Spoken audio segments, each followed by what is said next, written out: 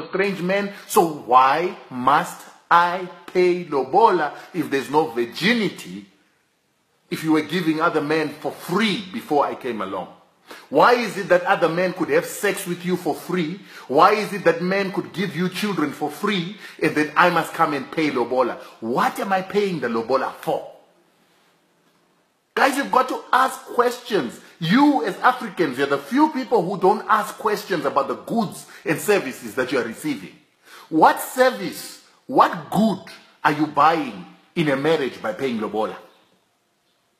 If you're paying for sex, yet she's been giving it to 25 other men before you for free, why are you paying for it? How come everybody else is too special not to pay for it, but you are the idiot who has to pay for it?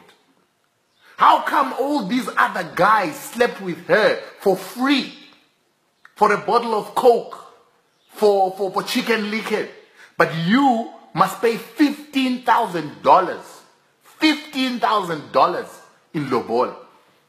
You must pay 20 cows.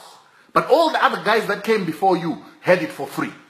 All the other guys that came in a one-night stand, that came once off, had it for free. But you must pay for it. Then you pay $25,000 in lobola. Then you must buy a car. Then you must buy a house. Then you must take it to Paris. Then you must take it to London. Then you must take it to New York for pussy. Guys, you guys are stupid. No wonder these women are cheating on you. No wonder you have lost it.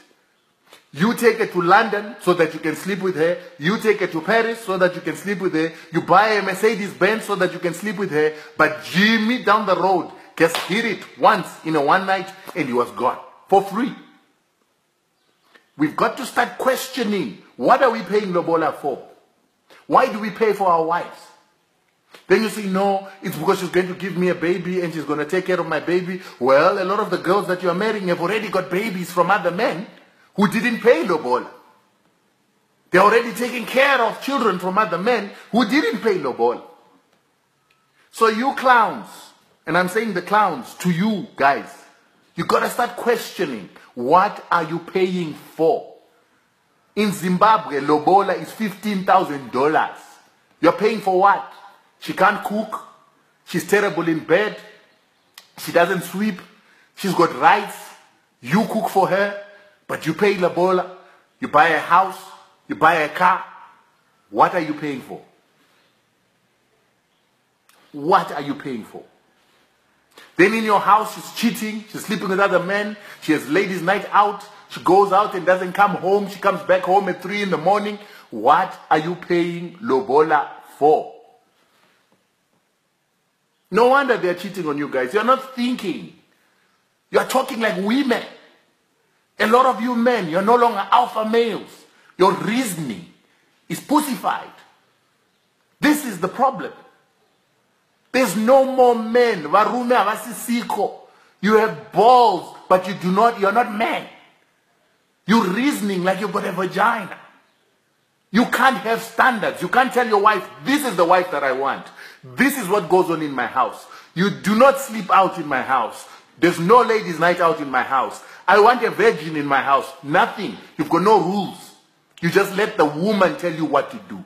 Now you men are now saying, if I'm not a virgin, I don't need a virgin. But you're paying lobola $15,000 to marry a woman, but she's telling you what to say.